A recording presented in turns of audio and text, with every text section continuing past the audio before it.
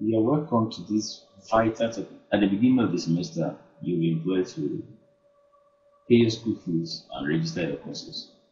After you've registered for the courses, you have XYZ number of days for the lectures, assignments, and all that.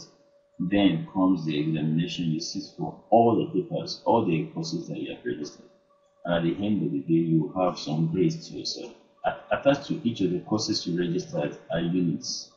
For instance, as you can see on the screen, these very students registered for ACC 101, which is 3 units course, plus 101, which is 3 units course, is CM 101, which is 3 units course. At the end of the examination, the student in ACC 101 got for herself F.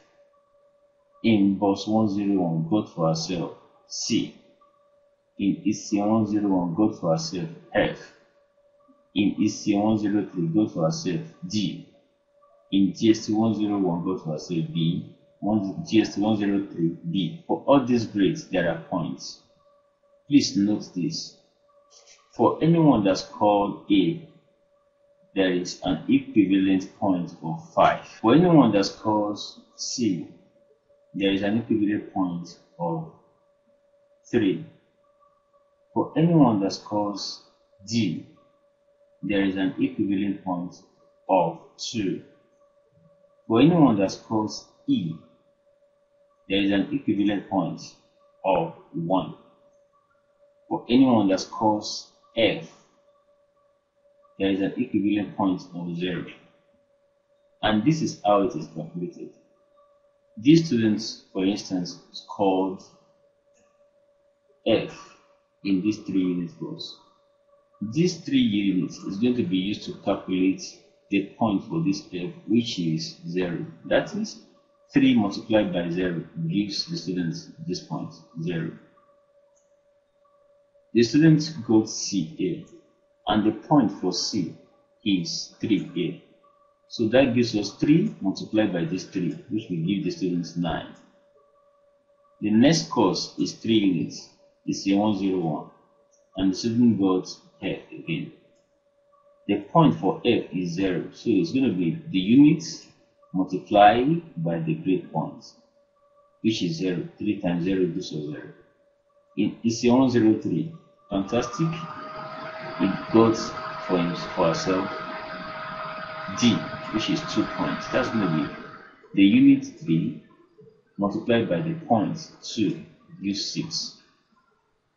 GST 101 happens to be 2 unit course, and she got for herself good grade, which is B, which is 4 points. That's going to be 2 multiplied by 4, giving the students 8. The same thing applicable to GST 103. So at the end of this first semester, the student can calculate the GPA by adding all these points together: 0.9, 0.0, and 0 plus 9 plus 0 plus 6 plus 8 plus 8. That gives the students 31. Now, add all the units as well together, giving the students 16. So how to calculate the GPA for first semester is to now divide 31 by 16. That gives us 31 divided by 16. That gives the students 1.9.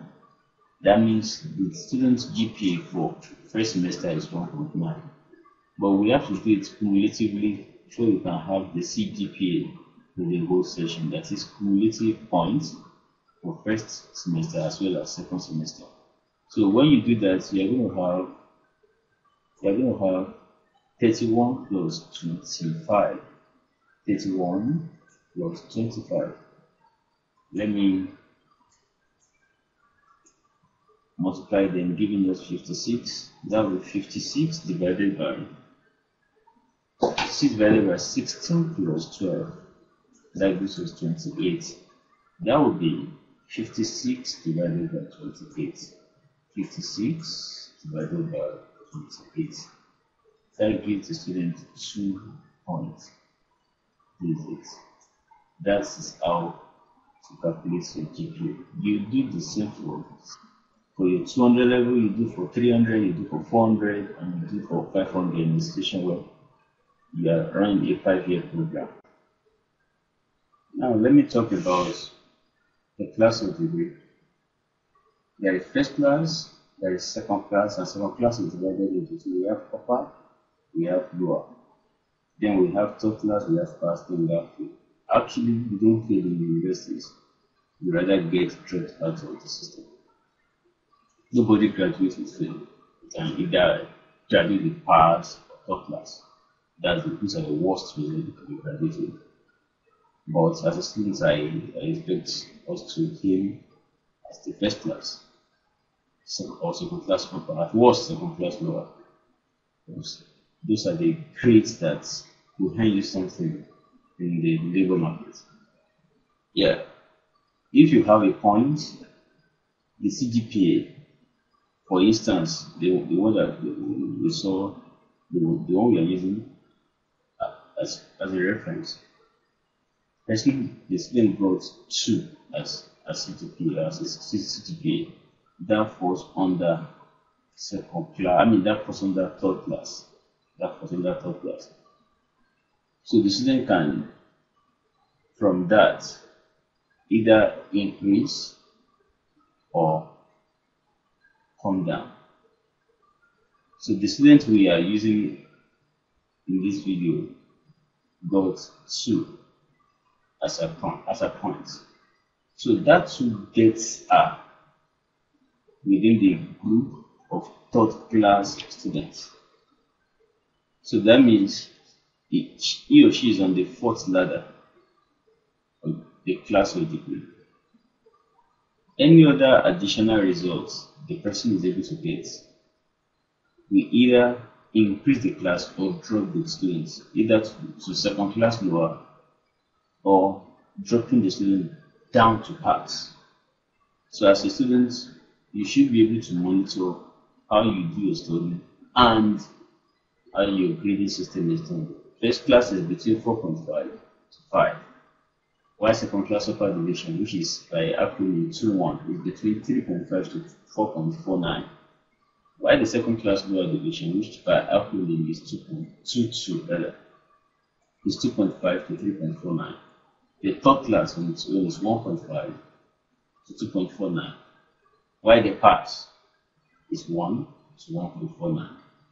And this also gives you an opportunity to be calculating your GPA as the results come out. Now you know how to calculate your points. In a situation where in second semester you've seen only one course, all you need to do is just come here and just add the 12 to this 31, then bring this 3 to this place. Then that gives you your points with that course. Then if there is another one, you just add the unit to this place. Then the entire point, if it is F or A, which is 5 points, you add the entire point to this place as well. When GST 102 comes out, you don't need to wait for that before you can know your GPA, CGPA rather. You add up, put the unit where it ought to be, then put the way the general point, put it where it ought to be, then divide it accordingly. That gives an idea if you are progressing or the other way around. Also, let me point this: in a situation where you are in the first class, if you religiously follow this strategy, you will realize that scoring B in your examination is doing yourself bad. If you are in first class already, the best result you can have to maintain your class is A. Scoring B drops your points. The same thing applies to someone that is in 2-1, that is second class upper. Second class upper is by acronym called 2-1. Second class lower is by acronym called 2-2, while third class and all that. So if you are in 2-1, the best grade you can have is B. The very moment you are having C, put it side by side and you will see that you are dropping the point. It might be insignificant, but a drop of water makes a mighty solution. So before you know it, accumulating C drops you, and you can drop from second class upper to third class and to second class lower with just a point. So from 3.5, you just realize that you drop yourself to 3.48.